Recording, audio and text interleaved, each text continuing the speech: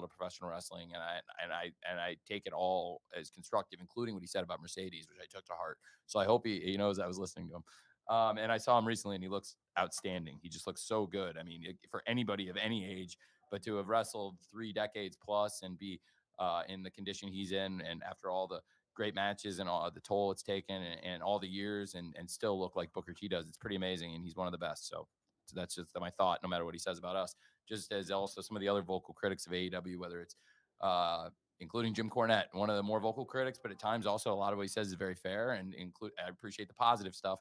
And certainly he was a mentor in my wrestling watching before he knew what he was doing as a disseminating information and his philosophies. I learned a lot.